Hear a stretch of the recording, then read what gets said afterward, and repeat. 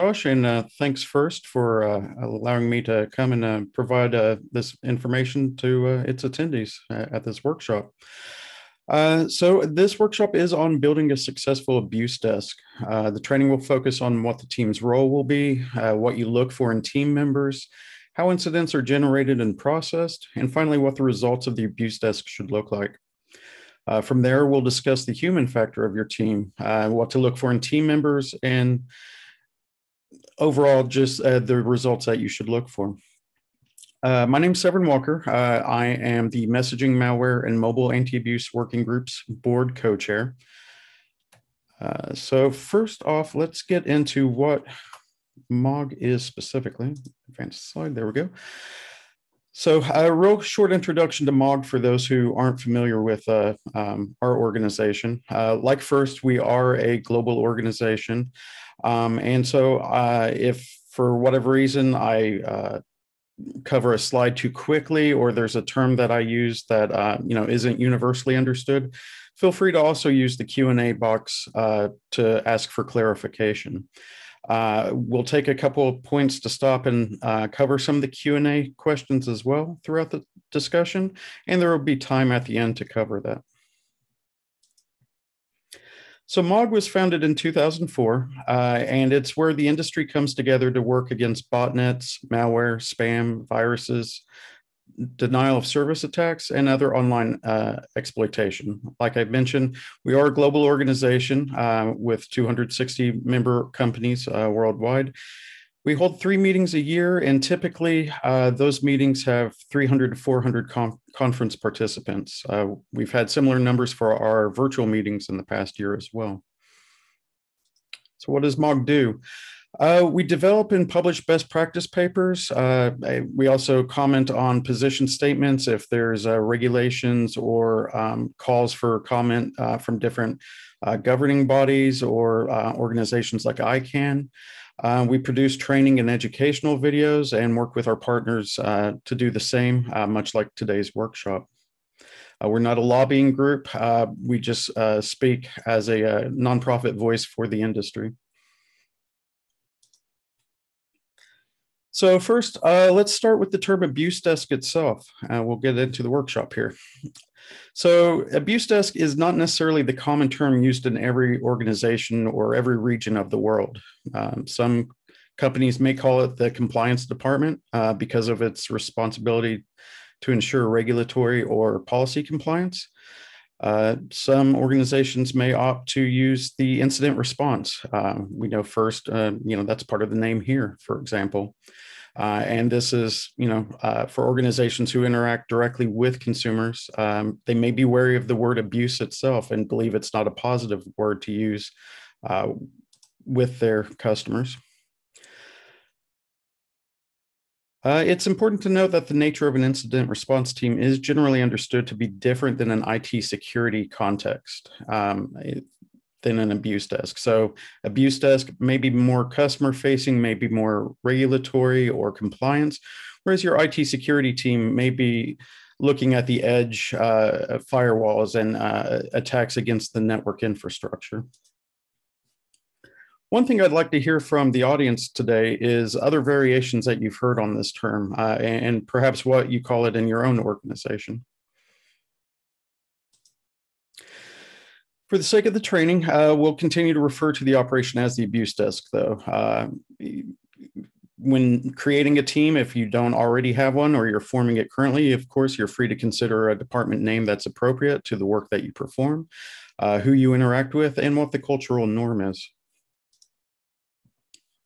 So let's review the sections of training included in the workshop today.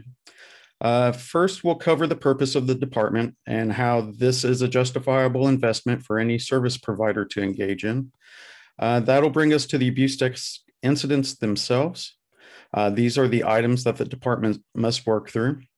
We discuss the complete typical life cycle of an incident involving one of your customers with suggestions on where efficiencies and automation can play a role.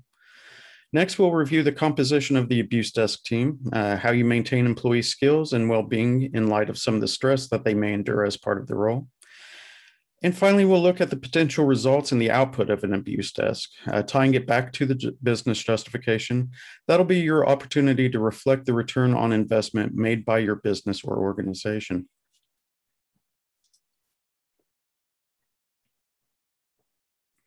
So the purpose of the abuse desk. Most segments of the communications industry have a responsibility for some sort of anti-abuse. You're responsible to, protect the internet from your customers and protect your customers from threats on the internet. As providers, we have the responsibility to build a safer web experience for our customers. As the industry matures, other providers such as social media and video game services even have also had to consider how they respond to policy and security incidents involving their users. So if we look at a phishing attack and how that can impact many segments of the industry, we start with security vendor, in this case, as they can typically have a holistic view of an attack from multiple customer sources. This type of investigation and reporting follow-up could come from any of the sectors, though. So the team that detected the phishing will likely send incident reports to the email and mailbox service providers where the phishing email originated from. They may also send an incident response to the hosting service provider where the fake websites linked to in the email were being hosted. Finally, because of botnets and other malware infections that can occur within consumer detections, they will also have the need to notify ISPs of their customers' involvement in the attacks. That's just one example of collaboration across the industry between abuse desks, but with proper insight into your customer incidents, critical incident information and feedback can help empower everyone's policy decisions. So if we talk about the business justification of an abuse desk, we all understand that proper processing of incident reports when it comes to your organization's policies is important. It may be difficult, though, to justify that need to those in your organization that are making business and financial decisions. In the following section, we'll discuss how to quantify the importance of an abuse desk and how it can make financial sense to support one as well. So your brand is what identifies your organization as being distinct from other organizations. A trusted brand ensures customers and industry partners have confidence in your company and its services. So aside from the concept of reputation, a successful brand can reap the rewards of increased adoption, efficiencies gained when working with other industry members, retention of satisfied customers, and employee retention gains. So by being a successful abuse desk department, you can definitely have a variety of benefits that are listed out here on this slide. So a security incident response team is typically justified because it can help protect from loss from the misuse of equipment or a loss of data. Meanwhile, an abuse desk plays a similar role, but also protects the company from fines resulting in a lack of regulatory compliance or refund losses from customers having a poor experience. Legal investigations require precious time and money, of course. An abuse desk must understand and adhere to regulations in order to avoid costly fines. So, for example, in the United States, there's been internet service providers who have seen fines of over $25 million from the courts for not acting on copyright infringement notifications. So that's a regulatory requirement of an ISP that passed legislation over 20 years ago and has a monetary value attached to it that an abuse desk can protect the ISP from by being a successful abuse desk. Every region has their own laws that may govern your organization, of course. It's important to consult your legal and government affairs staff on a regular basis to ensure your operation is prepared for incidents relevant to the regional requirements. For example, Canada has anti-spam laws. The Japanese government has a number of regulations that the abuse desk can play a part in making sure they are compliant. Within the United States, again, we have a number of states now with privacy laws similar to the GDPR, in Europe. And so if you operate within those states, your abuse desk has to be responsible for responding to those regulatory incidents.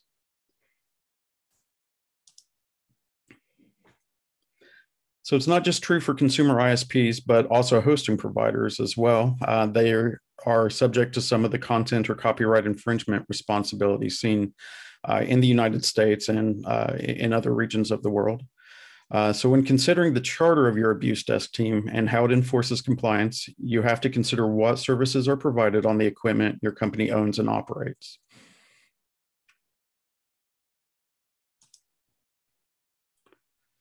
So building a robust abuse operation that acts upon the threats before they have an impact on your network results in a faster, more reliable experience for your customers as well. Most companies would rather be known for the integrity of their network instead of instability and poor IP reputation of their mail servers, for example. Continued abuse mitigation ensures that the quality of your network becomes a marketable selling point to new and existing customers. For services offering shared resources, such as an email sending platform or a social media platform, outbound IPs, or a cloud service virtual system, the impact of unmitigated abuse to other customers can be readily apparent. So by not responding to incidents on one customer, that IP reputation may affect several other customers who share the outbound traffic with it. Maintaining a secure internet experience is a daunting task for most consumers, and companies that take security incidents seriously earn their customers' trust. If we attempt to educate and empower our customers, they will become more knowledgeable and less susceptible to threats. This will minimize their need for continuous support. So I'm going to stop there. That's the end of the business justification information, and now we'll get into incident processing. But just a reminder, if you do have any questions or I covered something, maybe too quickly or it wasn't clear enough, feel free to use the Q&A box here in the Zoom user interface.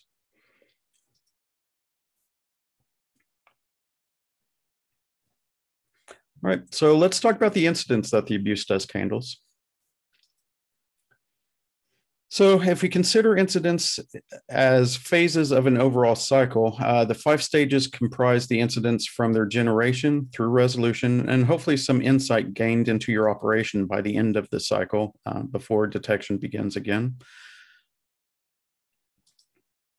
So the first step of detection is identifying the source of your abuse data. The majority of these will likely come from third-party sources and data feeds, but can also come from your own operations and platform monitoring tools. As we see here, some of your security monitoring may generate incidents. Customers may report incidents to you. And then, of course, there's third-party sources. Many of them are intel and data feed sources that are first members, for example, where you can subscribe and gain incident data from them for your department to act on.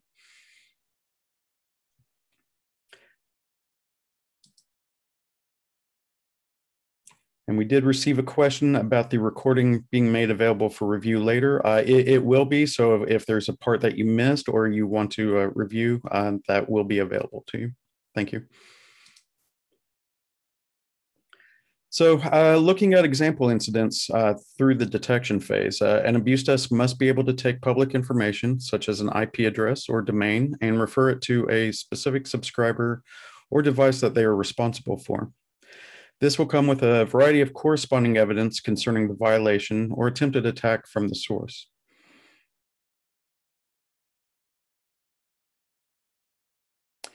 So as we see here, again, copyright infringement notifications, firewall alarms, or denial of service attacks. These are all example incidents that an abuse desk may handle.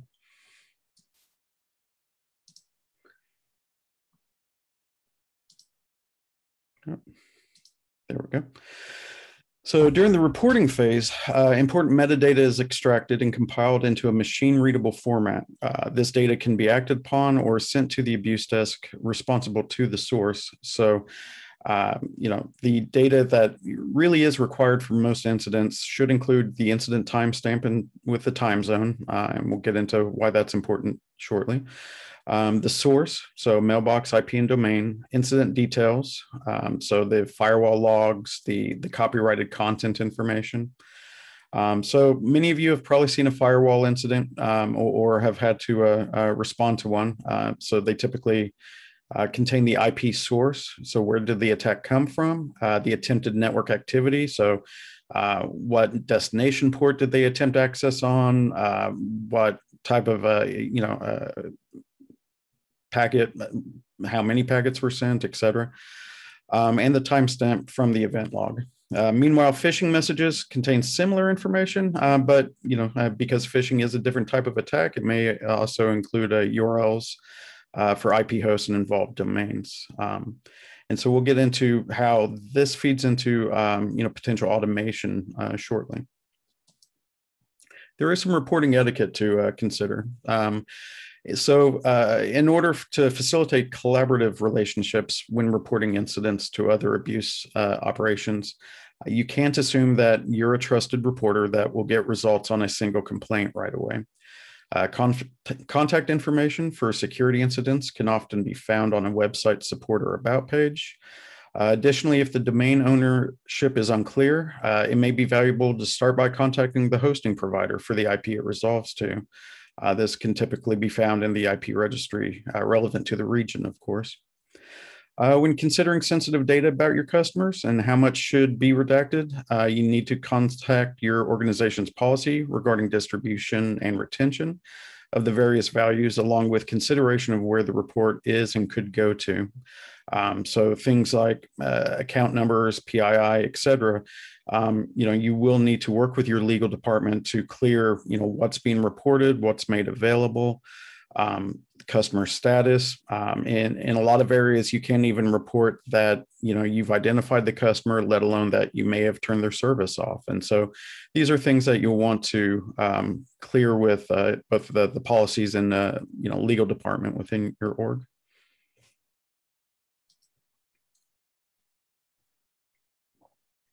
So one way to efficiently report phishing incidents in particular, the APWG provides a method to report phishing messages or just the URLs themselves. Forwarding the phishing email as an attachment allows them to inspect the header details and other information. Alternatively, you can use the web form on the APWG's reporting page, or plan with APWG to submit URLs in bulk. They're very easy to work with, and they want to get the data and process it to ensure that incidents are responded to. So they will work with you on that. From there, they collate all the phishing URLs they receive and make a feed of the data available to its members, who will typically ingest the data for incident response. So this is another feed for an ISP or a hosting provider to potentially detect new incidents, to bring new incidents into the abuse desk. So that could include taking down a malicious URL or removing a shortened URL redirection.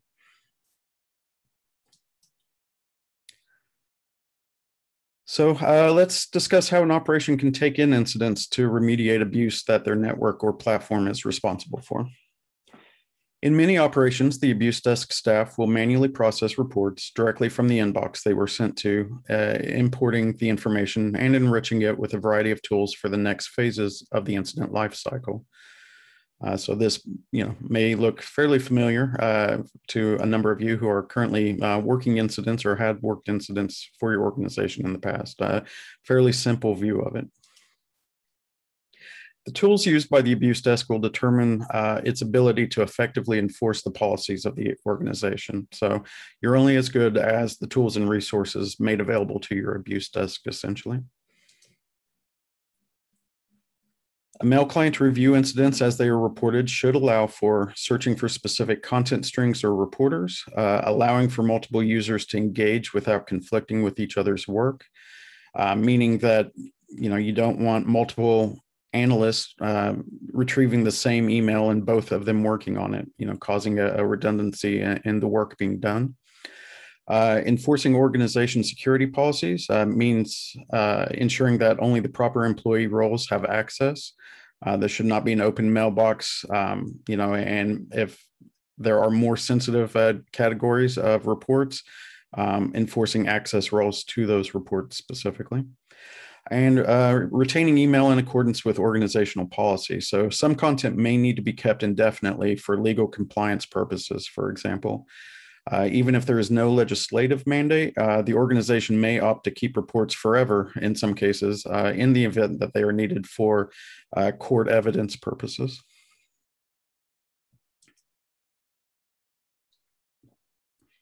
So subscriber identification, let's discuss what we mean by that. Excuse me.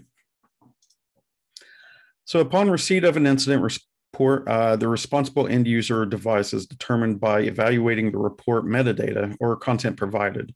So in this case, an ISP has received a complaint about one of their subscriber IP addresses being the source of a spam email. So we have the source IP and the timestamp of the incident. So why the timestamp is important is many ISPs utilize dynamic IP assignments. And so the data has to be used and the timestamp used to identify the specific account holder of the IP address at the time that the email was sent.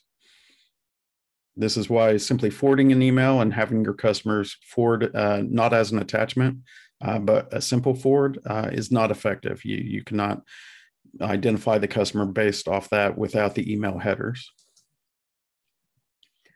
For some platforms, the IP address may be shared by multiple clients.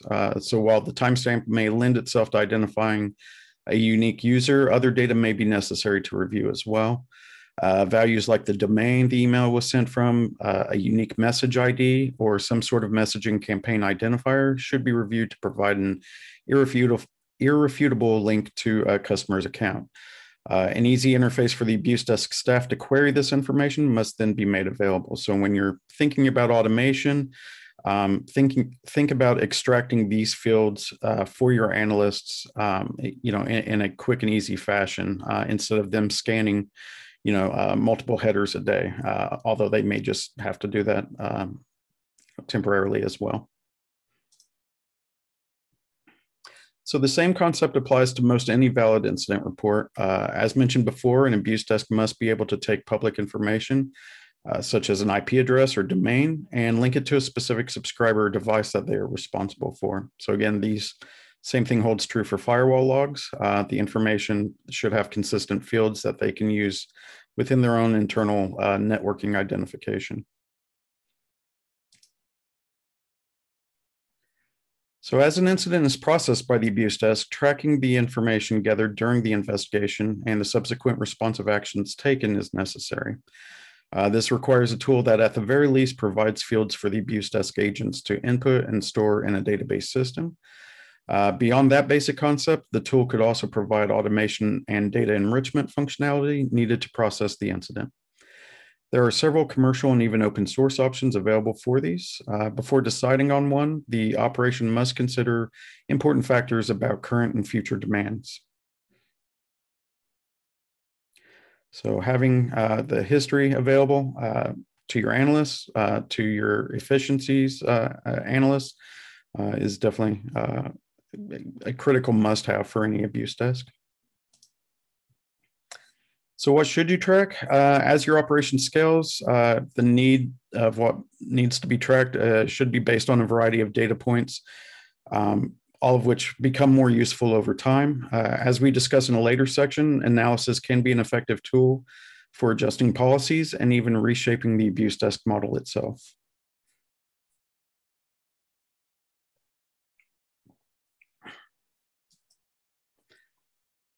So tracking your incidents may seem inconsequential at first. Many departments may think, well, we processed it, we took care of the customer, now we can move on to the next without, storing this information. There are a multitude of benefits that come from documenting the work you've done, listed here though. So the rest of the tools used as examples here become more relevant in the later incident phases, as we'll now discuss. So your account management system, things like client notification tools, or even internal policy reference materials are all critical components of an abuse desk. So there are three key criteria to keep in mind when defining enforcement guidelines. These are examples of incident enforcement actions from an ISP perspective to demonstrate that not all issues require the same response or resources applied. That's why for every incident that comes in, you're not going to have the same automated response. You'll need some way of determining what type of incidents, how many times you've engaged with the customer responsible, and an enforcement orchestration engine of some sort, some way of determining what your company's policy is based off the other two criteria. In this example, the offending party was found to be hosting a phishing site that contained a malware executable. The ISP sent an email notification for the first occurrence. And then for the second occurrence, the account was temporarily shut off due to the repeat offenses.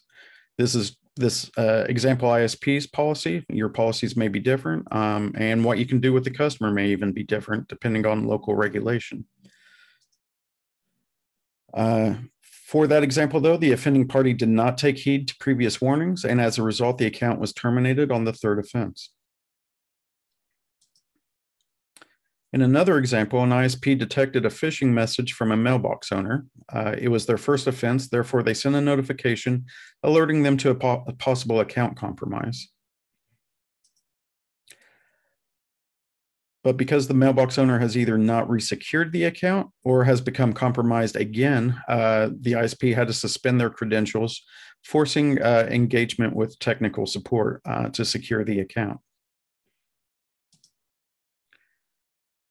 The ISP spoke with the mailbox owner and they claim to have updated their password, but a third offense occurs and the ISP has to temporarily shut off the customer services yet again. Finally, in this example, an ISP received a court order from law enforcement advising that illegal activity had occurred at a customer's residence utilizing the service. The account will be terminated due to a violation of the terms of service in the first occurrence. Once you've defined a prescribed course of action for each incident type, you should consider setting up response times as well. The faster an incident is mitigated, the less risk it poses to the network. Defined response times also allow you to measure the success of your abuse team and determine if you are staffed appropriately or are processing incidents efficiently. So breaking these down systematically for the enforcement part of the life cycle also aids in being able to create an automation engine and simplifies the requirements for that automation engine. So although often overlooked, defining what we say and how we say it is a critical component when designing a remediation policy. We should provide our clients with information regarding the incident and set clear expectations on next steps and what future violations could mean. Many times, account compromise or computer infections are done because the customer was not as educated on computer security as they should have been. So taking a more educational approach, keeping in mind the customer experience, could empower the customer to not become a repeat offender or also helps just spread that information. Maybe they help secure someone else's account and prevents them from being yet another incident. So companies should seek to retain the customer while preventing future incidents through education, like I said. The communication channel you use is also dependent on the type of operation. So different mediums yield more effective results. We'll cover some things to consider as you choose what approach to take when remediating an incident with the customer.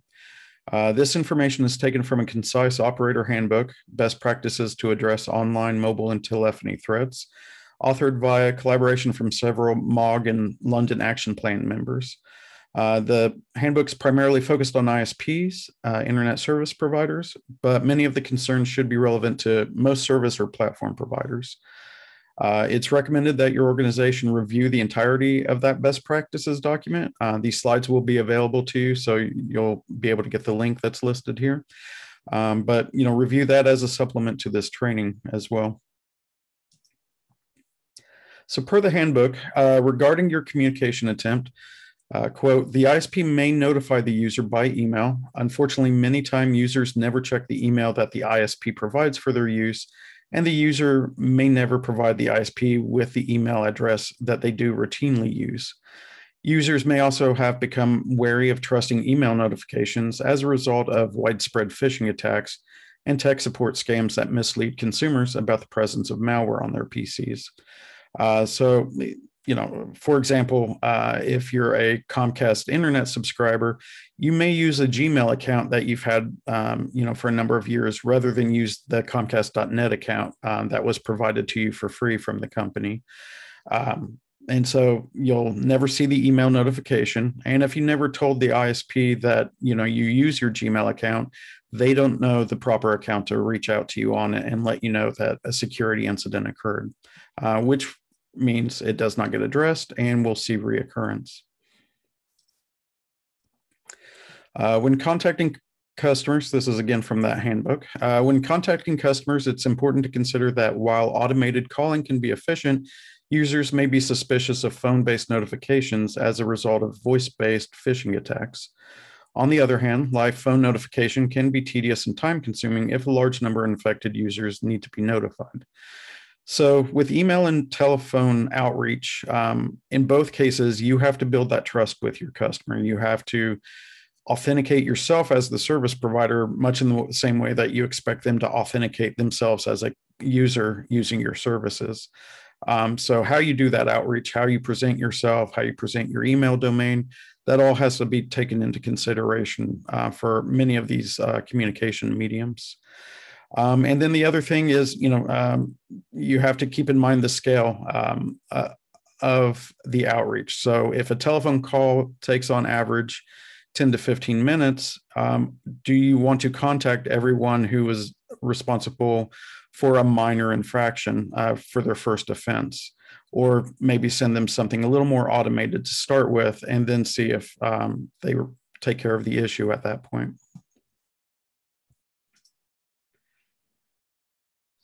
So from the handbook, in cases where the ISP knows the mobile phone number of the customer, another option would be to push text message notifications to the user.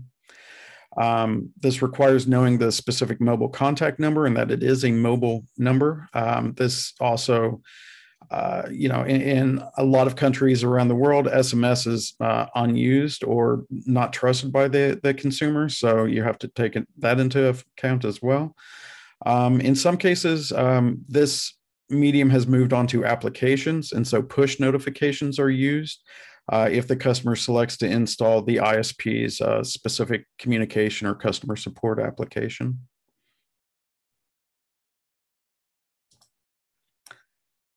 So paper mail. So an ISP may consider notifying users via traditional postal mail, perhaps via an insert into their monthly bill. And again, that's that trust mechanism. They expect to get the bill from you, and the security notification or copyright infringement notification is there. Therefore, you've slightly authenticated that notification through physical means. However, if the ISP is not already mailing the customer, doing ad hoc mail notifications may be expensive and of limited effectiveness, especially if the user is predisposed to discard mail communications unopened due to a perception that they are just likely marketing. So what this relates to is the fact that a lot of companies have moved on to paperless billing. So you would be sending out a paper mail notification from your company when they're not used to sending it. So in the United States, for copyright infringements, for example, an ISP is required to send a notification via US mail that the copyright notification incident occurred. If that customer doesn't get paper billing, they may just throw that away and not even open the envelope because they assume, oh, my cable company or my ISP is sending me, an advertisement or a new billing plan of some sort. So you have to keep that in mind when developing your policy, and your policy when it comes to repeats, notifications, and how you do your outreach.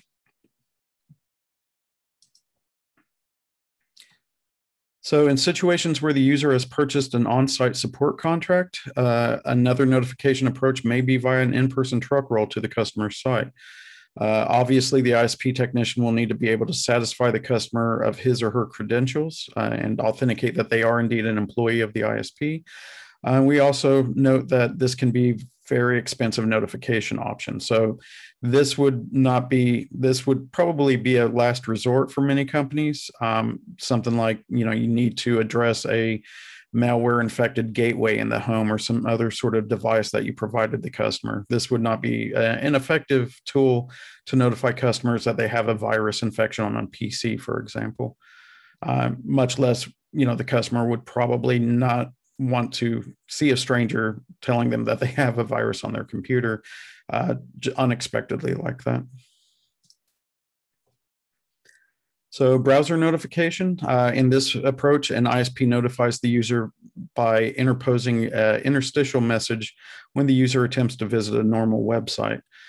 This approach can be somewhat disconcerting for some users, but is less disruptive than some other approaches, such as the next walled garden approach that we'll talk about in a second. So browser notifications, there's documentation. MAWG has best practices on how to apply browser notifications. The IETF has documentation on the means to do that. But with a lot of the transition to TLS encrypted HTTP traffic, and a lot of devices using HTTP for things like video streaming, this can be somewhat disruptive, like they mentioned, and a customer may not see the notification right away. Instead, they may suffer some sort of technical issue that they then end up calling into customer support anyhow to resolve. So again, you have to consider when is this appropriate, and what type of customers are being affected by it.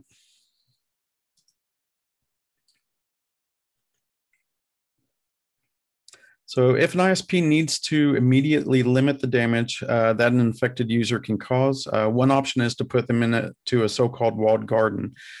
This is if you can affect the gateway in their home, essentially, or the modem that was provided to them.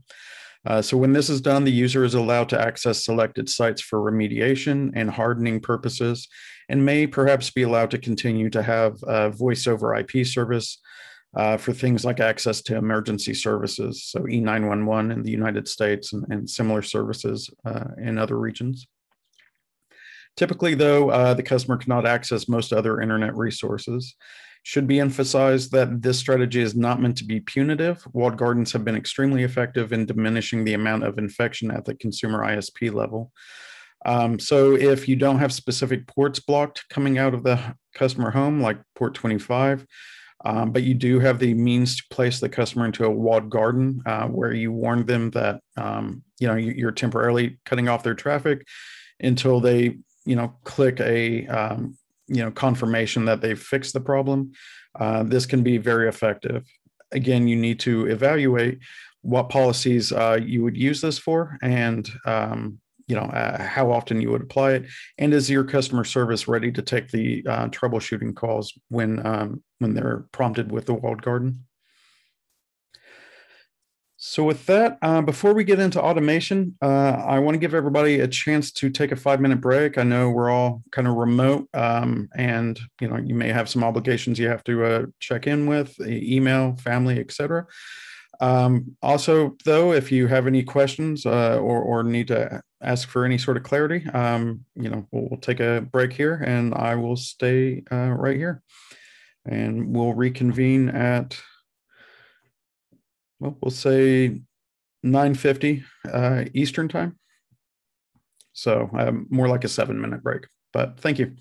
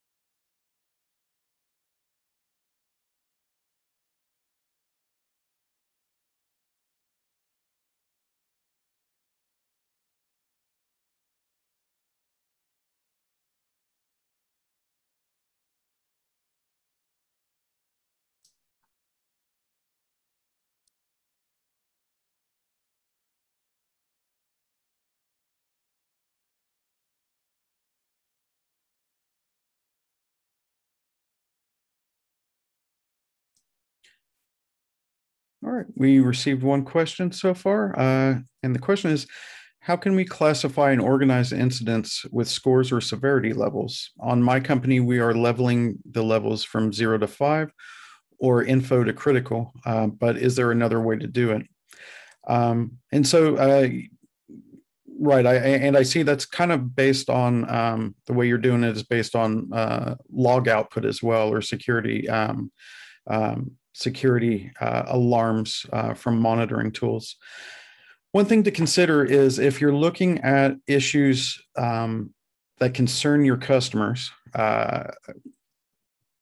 then you also have to look at how severe is the customer experience, especially if you respond to it. So I'll give some examples that might help clarify. If I see one report from an individual saying your customer sent me one piece of spam email, I may just send a warning email to my customer, and that would be categorized as a low priority incident. Whereas if I received 100 different reports within an hour about spam emails from my customer, then that's probably indicative that the customer has a much larger issue, or the customer is a spammer themselves. So I would prioritize that higher. Even though it's both spam incidents, the issue is much more severe in this case. Similar, if the customer is engaged in activity that is against the law in my country, then that gets a higher priority level. So we typically prioritize things based off of type of attack, with the last one being uncategorized. So if there's a physical element to it, like I said, some sort of legal law breaking, some sort of online harassment that may lead to physical harassment, those are understood to be high priority because there is a more imminent threat to it.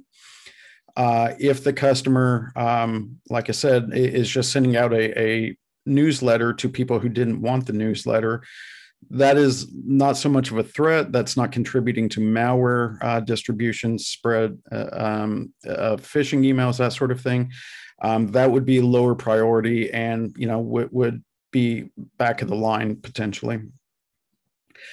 So with severity levels, how you label them, you could call them 0 to 5, or critical, or there's a number of labels you could apply to that. But it really kind of comes down to how many reports you've seen and what is the threat of the activity that your customer was engaged with. So I hope that answers your question, but it's a good question.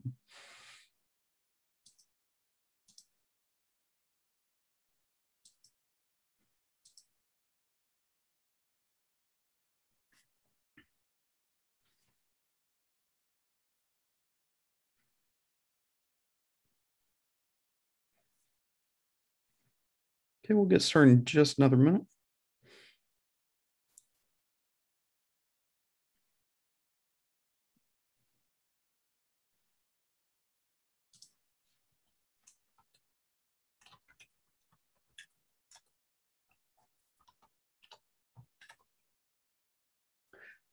Okay, we got one more question here. What is the best practice to follow the takedown of a malicious domain? So I assume it is you're a hosting provider and you've received an incident report about a domain being hosted within your service. In that case, again, what you can do with your customer all depends on, local regulations. So you have to take that into account. But typically, once you receive the report, hopefully it's categorized in a way that your analysts are able to quickly identify who the customer responsible is and where their account lies. And you would typically, I don't come from a hosting provider, so I'm going based off of what I've seen from other companies. But putting a placeholder page and a lot of hosting providers have the means to do this automatically. Putting a placeholder page so that people going to the domain understand that it is malicious, potentially putting a redirect in that sends new request to some sort of security training or education about the attack. And then following up with the customer. Hopefully you have records that you can identify who the customer is that the content was hosted on. You have live contact information. It's not a fake account. You have some way of validating that, hopefully. But otherwise, if you're unable to validate that it's a real person who set up the account, maybe it's a cheap service of some sort where they can set them up fairly easily, then I would imagine you would set up some sort of page where if they try to log back into their account for management, they are made aware that you've disabled the account based off of that.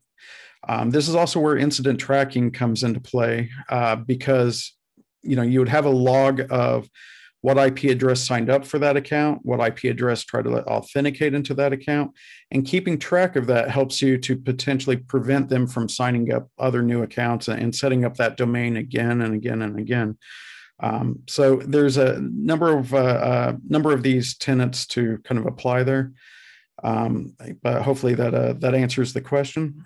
As far as takedown of a malicious domain that it's attacking your company or it's posing as your company, but someone else is hosting it, this is where I recommend groups like FIRST and like MOG, where you can start building up that trusted circle of collaborators to where if you attend MOG, for example, and I believe they're members of FIRST as well, companies like Amazon Web Services, Microsoft, who has the Azure hosting, you can start building those relationships with their engineers and their analysts to where if there is a attack on your company being hosted on their service, you can reach out directly to them and work with them to get that taken down more quickly because they understand that they can trust you as a source. You're giving them all the information that they need and that you're using that relationship responsibly.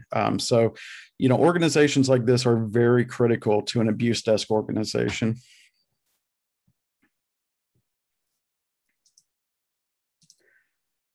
And another question, good morning to you. And the question is, any tracking connection system you could talk about, NetFlow?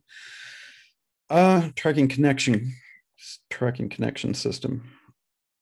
So I don't work on the edge or the routing side of things, but I know, from what I've seen from our security organization, and MOG has a denial of service SIG that talks about flow spec and reviewing some of those logs. If you're able to look at that traffic and make use of it to hopefully get in front of new attacks instead of waiting for other people to send it to you, that can be very valuable. I work for a major ISP here in the United States, and I've worked for Abuse Desk and legal compliance for about 20 years. And I work quite a bit with our security operations center, who sends us, the sorts of bad traffic that they see if there's a large denial of service that they've detected coming out. They're not actively monitoring for things like spam or phishing, of course, because that would require a packet, resolution, and we don't want to look at that sort of traffic. But if they see, a traffic rate and destination ports and destination ASNs that look abnormal to them, they will package up that information, and we have an API that they can feed that info into and produce new incidents that will follow up with the customers, potentially put them in a walled garden state if they're participating in a denial of service attack, which we prioritize fairly high. So yeah, things like network tracking systems, internally can be very useful. Other companies sending you their data from their systems can be very useful. And it's a good systemic sort of incident log that you can build automation towards, again, which is a good segue into our next section here. As far as which system in particular I could recommend, unfortunately, like I said, I don't work directly on the routing and the security operations side of things. So.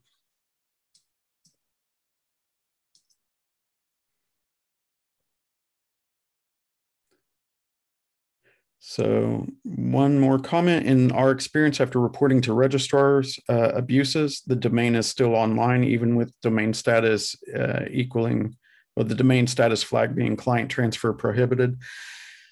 Yeah, that's, I think what you're starting to see now is, with the amount of, extremely bad, content or harmful content, misinformation, political misinformation, video content being hosted on some of these domains. Some of the registrars are starting to become, some of the ones that weren't as responsive in the past are becoming more responsive. But what I am seeing them do at least is send their analysts and their engineers to, some of these organizations like MOG and FIRST again, to start participating and learn more about best practices, because they understand that, they may have a bad reputation in the community and in the industry. And, even since I drafted some of this training a couple of years ago, I am seeing, this dedication to being good network services, being responsive network services, whether it's a social media platform or an ISP or a hosting platform.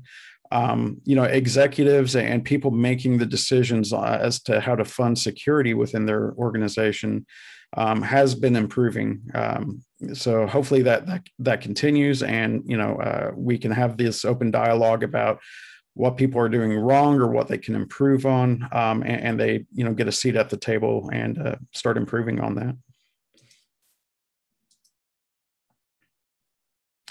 All right, so we'll go ahead and, as I said before, feel free to ask Q&A, and, I'll take a break here and there to answer the questions. Some things I may wait till the end, to kind of follow up on, but hopefully I can get to all of them within our time frame here. But let's talk about the automation of incident processing. So, you may get to a point where you're getting so many incidents into your AbuseAt account or whatever reporting website you've set up, that the people that you hired, they don't have the ability to go through every incident one by one. So we'll talk about what a automation workflow looks like for an abuse desk.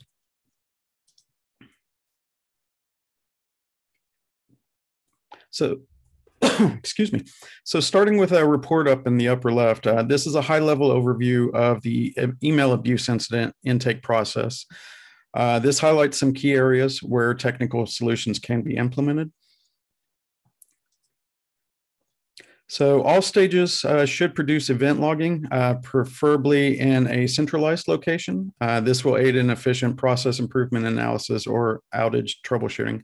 I don't know how many of you are developers, but even with so much computer science history behind us, there's still an issue with people building systems that don't log as much as they should and don't create as much tracking as they should, in order for you to go back and see where inefficiencies are or where you can make improvements, or where the breakdowns occur. So log collection and data tracking is always something that I stress from the onset should be put into place.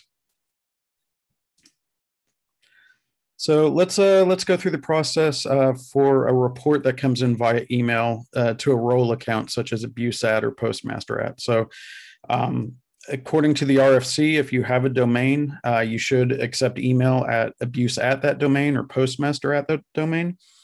And typically that's where a lot of automated reporting systems will send reports about your customers to.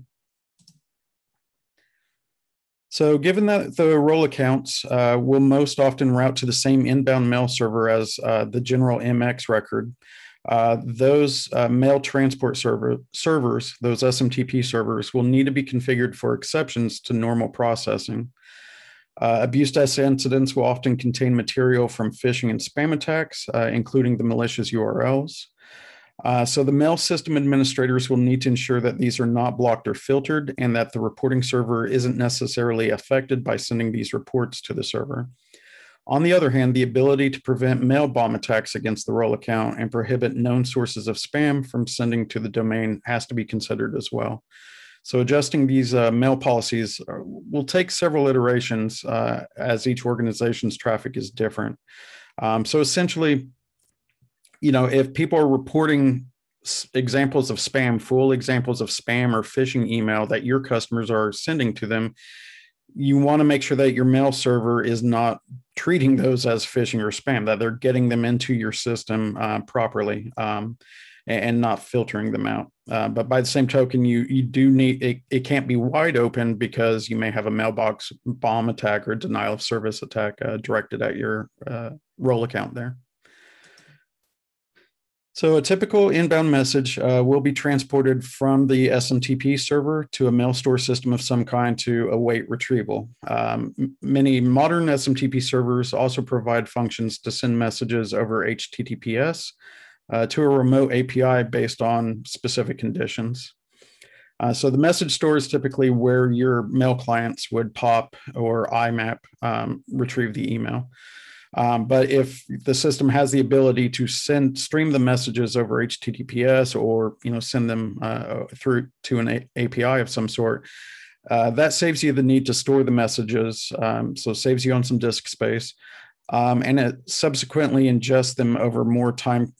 So it saves you some disk space, but also POP3 and IMAP as retrieval protocols can take a lot of time. So if you're processing, thousands and thousands of messages a day for incident reports and intel information, POP3 or IMAP may not keep up with that flow into your through the rest of your tool set. So you may want to have the mail administrator configure a report to go directly to the incident processing engine where it's destined for a specific role account. So in a typical manual abuse desk operation, the ingestion point is when stored inbound reports are retrieved and viewed with a mail client. So some abuse desks, and this is how I started early on in my career. It was just Outlook looking at the one email account, and I was processing them all, manually. But as automation is introduced, applications can retrieve these emails over the same protocol and be further processed for data enrichment or the rest of the incident phase. Depending on the number of reports per day, use of these protocols may be inefficient, like I mentioned earlier, or altogether infeasible given transactional overhead. A more advanced solution, as mentioned previously, would be to provide the MTA with an endpoint to inject the message into subsequent processing in real time. So from there, categorization logic supplied. This would be the priority model that we discussed earlier. It typically consists of predefined pattern matching and conditional evaluations, like the example I listed there. Categorization will evolve over time as new sources of incidents appear, new services are launched, or attack vectors evolve. The solution processing the logic should allow for new conditions to be added.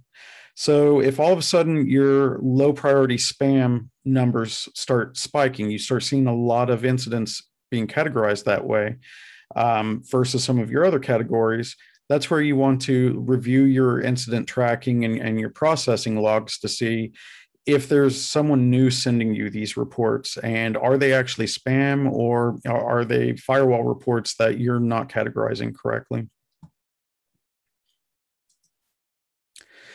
From there, identifying the subscriber device responsible for an incident will depend heavily on the service provider and is where much of customization takes place for large-scale solutions. For an ISP, this will typically involve queries against their own LDAP and DHCP services to associate a customer with an email address and IP lease.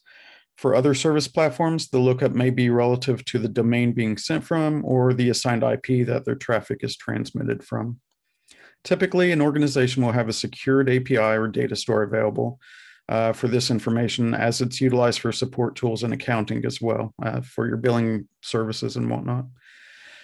Given the critical nature of subscriber data, placement of the abuse desk automation platform on your network may have to take into consideration your security policies surrounding access to this data. So this is where having if you build a complete automation solution or you buy a complete automation solution, you may be required to put it, deep within the firewall infrastructure of your organization because you're going to be transporting subscriber PII, account numbers, phone numbers, contact information. So you have to take that into account. You're going from a public report intake to internal subscriber identification. So at some point, you'll be hopping from the public to the private network. So remediation logic will also depend on corporate customer engagement and regulatory policies, like we mentioned earlier. The solution should recognize per category and other defined conditions where to route the incident for resolution. As we discussed earlier, associating the offending party with an email address in order to send a warning notification may suffice. In other situations, a highly prioritized manual investigation and interaction via phone call may be necessary. When manual remediation is required, the abuse desk team members should have consistent and easy to find reference materials that they are able to contribute to as new problem cases or tools arise. Maintaining a knowledge database is essential to providing the customer with a positive experience while correcting the current incident and hopefully preventing reoccurrence.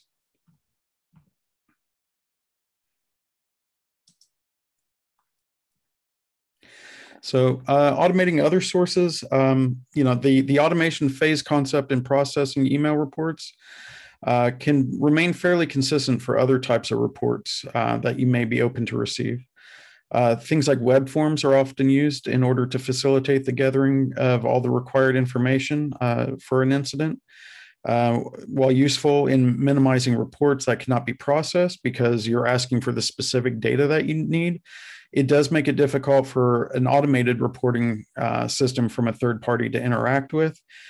So I would not recommend that as your one and only intake source for an abuse desk. But it is helpful for specific types of incidents.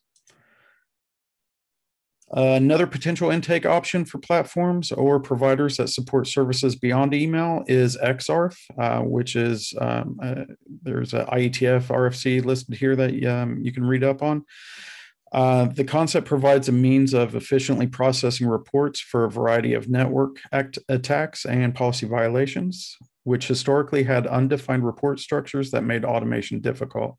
So report generation, parsing, and validation all have open source libraries to build solutions with. So if you go to xarf.org, you can find a lot of the information as well as reference links for the various open source libraries to implement this.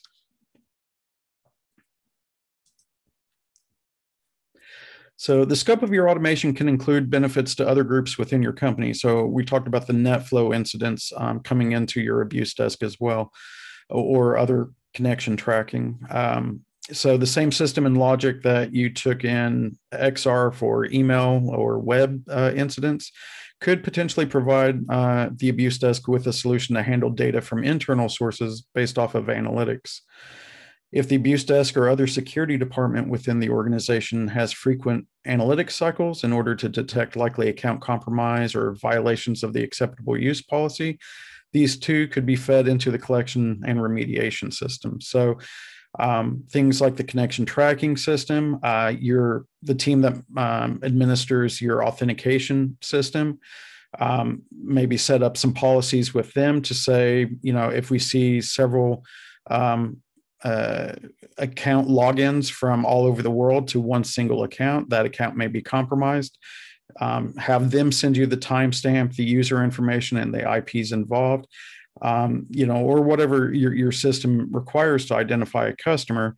Most systems that are public-facing services within your company can be sources of analytics and logs that your abuse desk can act on when it involves the customer. This is especially true nowadays because, one of the biggest issues facing abuse desks and incident response teams is account compromise. The rise in trying to gather credentials from customers and using those shared credentials to access things as innocent as Netflix or Amazon Video, to getting into bank accounts, to opening credit cards and performing identity theft. So getting a handle on account compromise by working with your authentication team to intake what looks like abnormal behavior, and setting up conditions about that can be a big win for the abuse desk, as far as being the team that, produces those securities for an organization.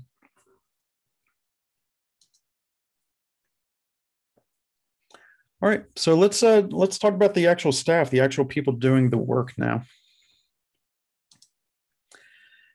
So,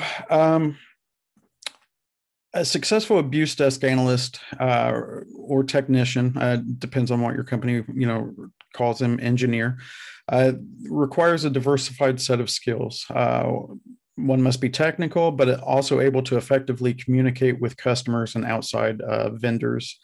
They may be dealing with a number of different types of parties, and so you want to also make sure that empathy and verbal communication skills is present. So when you estimate the size of the team, or you're looking to expand an existing team, long-term trends have to be taken into account. So this is, again, when you're looking at incidents over time, if you start trending and you see there's a potential bump in growth, maybe you're taking on a new account compromise program to support, or maybe you're just seeing incidents build as your company brings on new customers. Being able to quantify that, helps you plan out how big your team needs to be.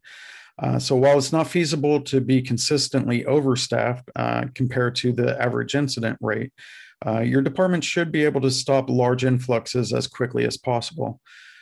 Growing problems that are not dealt with quickly become a backlog that is much more expensive to recover from if a large attack happens and you're short-staffed. There's some core duties throughout most abuse desks that require technical skills. Your operation may vary in how many of them are necessary and what can be trained on the job due to the proprietary nature of your service platforms. So you may have internal tools, internal billing accounts, databases, all of that has to be taken into account, whether or not, you require someone to have, network service testing skills, let's say, or someone to be familiar with Apache log, parsing and that sort of thing. So once a team is built, it's important to ensure measures are taken to keep those employees engaged and as stress-free as possible.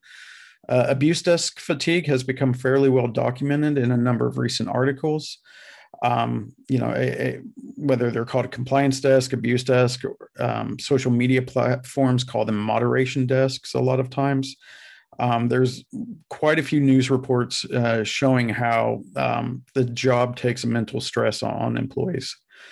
So keeping the employees up to date with information and pending changes, maintaining clear and honest communication with the employee, giving importance to their ideas and opinions, as well as providing them honest feedback and generous praise, seem to have the most support when we talk to managers and executives of productive and successful abuse desk teams. Abuse work is generally a thankless task. Customers don't typically call in and say, thank you for warning me about a security incident. So, your employees feeling that upper management's being supportive and recognizes the importance of their work is a great boost to the employees. So make sure that they're getting positive feedback, from some direction there. So while it may incur some costs initially, ensuring that your team is able to perform their functions and make decisions based on experience and internal reference materials will ensure long-term protections for the company's reputation or brand, as well as maintain employee satisfaction with the function that they're performing. Involving employees in abuse-related decision-making, asking them for their ideas, opinions, and possible solutions, and then making it clear that those thoughts were taken into serious consideration It's empowering technicians to make decisions regarding the work they're doing, and having management back them up when those decisions are made with, even irate customers receiving equal share of the votes. So, involve them in the decision making. As more incidents are worked over time by the technicians or the analysts, they will have a better sense for what policies are effective and what are not effective. If they're seeing the same customer every day or every week having the same issue, then there may be something that needs to change on the service, or there may be something about your policies and the priority model that needs to change. So, involving them in the review of the work and the decision making, is critical, but it also helps with their morale. So, as described in a white paper regarding the processing of sensitive incident reports, a MOG member, and I believe a first member, Alexander Hugela, explains that, quote, exposure to such content requires a suitable working space setup, appropriate working conditions, and psychological assessments to protect professionals and help them safeguard their personal well-being. So the first consideration is the workplace environment. They may be working on sensitive information. If they're looking at things like spam emails, it may be offensive to other employees who may walk by. There's also a lot of customer information and security information that you want to make sure is secured. But by the same token, you don't want every staff member kind of working in a bubble and feeling like they're working on this stuff alone. So things like screen protection, maybe higher cubicle walls, or, now that they're working from home, some sort of a desk, walls, things that, kind of protect the line of sight may be necessary. It's going to be different for every office space, of course. Continuing with his recommendations, we consider the working conditions of the assigned staff members who work these incidents. A lot of times you want to make sure that they can decide when breaks are necessary. They may have had a shocking incident or just a really bad customer experience. So, they may want to take a break sooner than, what you would have assigned them, so that they can decompress and recover from that. A lot of offices use relaxation areas away from where they work their incidents, and may include things like a TV or, ping pong or some sort of game setup. But you want to have that separated from the work area typically. You also want to have management or HR human resources staff readily available for conversations when needed. If they have some sort of anxiety attack because of an incident, and I have seen this happen because of something they saw, some interaction with a customer, the criticality of the work that was coming through, or it could even be the work that they're doing combined with something going on in their personal life. You want to have someone, that can talk to them quickly about that and either address it, let them go home if need be, or otherwise just give them an ear to, speak to. You don't want them waiting till the end of the day or the next morning to have to deal with that. And then regular team meetings to discuss working conditions. So, assuming you've implemented some of this, how are they using it? Is it comfortable for them? Are they finding it useful? Is there anything else, that they would rather have in some of these situations?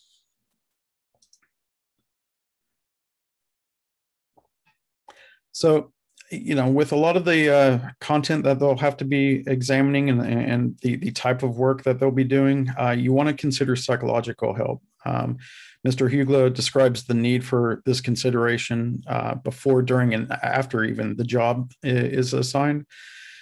He advises not to generalize a type of person who will be able to endure this job, but rather allowing for a professional to consider their ability and ongoing help. So while it seems like, this would be high cost, offering some sort of psychological evaluation or, some form of this, depending on what's available in your region, can cost you less in the long run than having to consistently replace employees and train new ones into the job. In some cases, it may be, it could turn bad for your company if you have a lot of employees suffering mental health issues as a result of the job. We've seen where they go to the press and the media and talk about how they feel unsupported and how they turn to things like drug abuse or depression as a result of the job. And your company does not, your company can avoid that. That's not something that's a positive effect on the brand. And so for their health, consider again before, during, and after the job assignment. So let's take a look at results and reporting for the abuse test training. You have your people in place, you have your tools in place.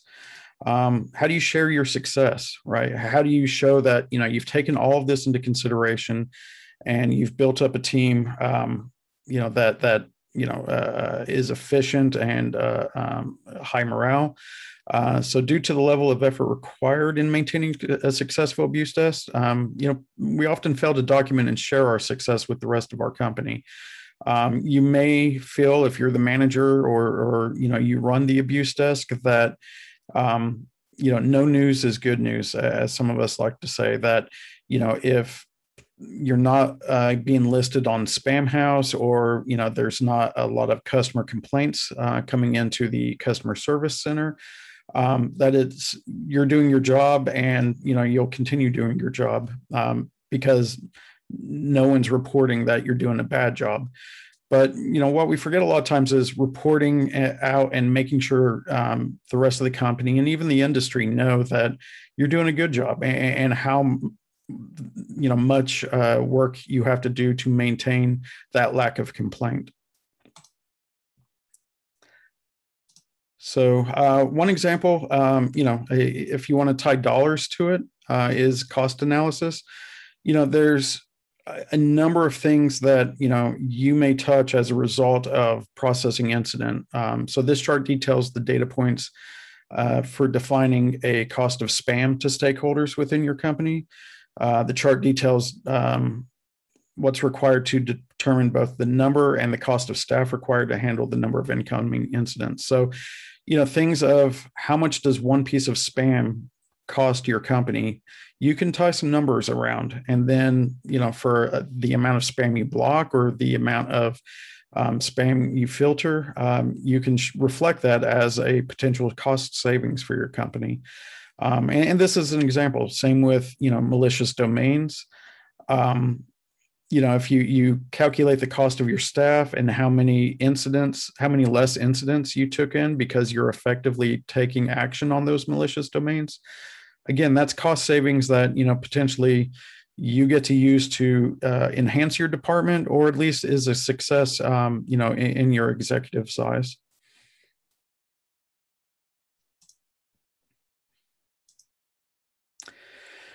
So to summarize, a successful abuse desk cannot rely solely on the expectations of the industry in many cases.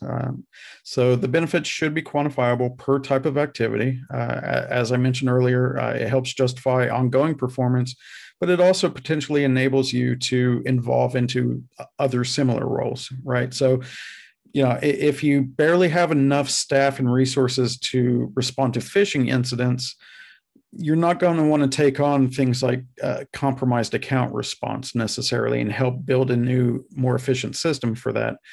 But if you show how much your phishing incident response has saved in customer service cost or email storage costs, then that could be the justification to bring on more people and start an account compromise project, things like that. And so, many of us come from a technical background, from an engineering background, so we don't typically think along the lines of business and financial justification. But, there are things that, have costs associated with them that your finance team or your accountants may not be looking at, but, you're aware of it, and taking some time to tie those dollar amounts together, that, the costs together, could definitely help your department in the long run.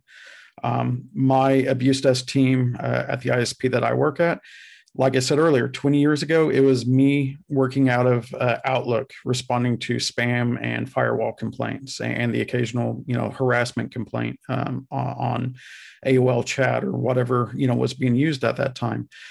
We've built that up over time, and because of things like copyright infringement having to be done, and some of the successes we had in automating the email report intake, and making efficient use of the resources we had together available. We train technicians to become developers and help us do that automation as well over time. So you had people who knew both the technical and the customer pieces of it. At this point, we have over 75 technicians reviewing thousands and thousands of incidents and building data models for account compromise, creating reputation scores and trying to prevent attacks and be responsive to denial of service attacks. So,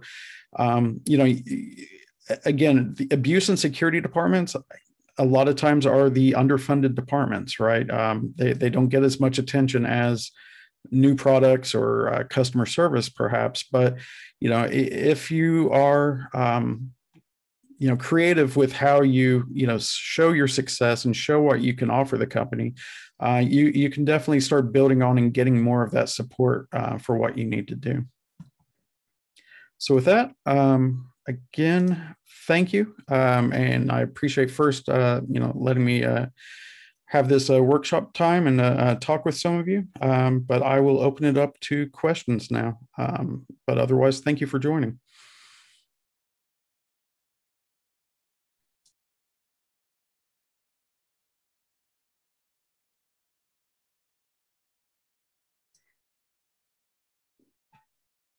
Also, I forgot to put the contact information on the sheet here, but if you do have any other questions or you want to follow up about anything else, I will throw my email address into the chat window. Feel free to reach out to me. MOG, I'll take this opportunity to also mention, so I was asked for my LinkedIn account as well. I will try to grab that momentarily. So MOG, I'll also take this opportunity to say, mog.org, take a look at that. We are, we partner with FIRST, and have done similar, presentations in the past. We work with LACNIC, and we have formed a LACOG as a result of that, JP, Japanese OG. AFRA-OG, a coordination of 6 African nonprofits, has been formed to have their own working group. And so it is a unique space to work on security incidents and collaborate with the other industry. And so, I invite you to kind of get involved there as well. But again, follow up with me if you have any questions.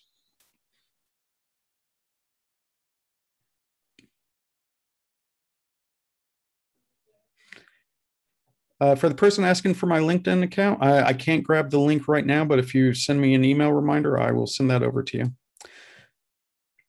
All right. Thanks again, everybody, and enjoy the rest of your day.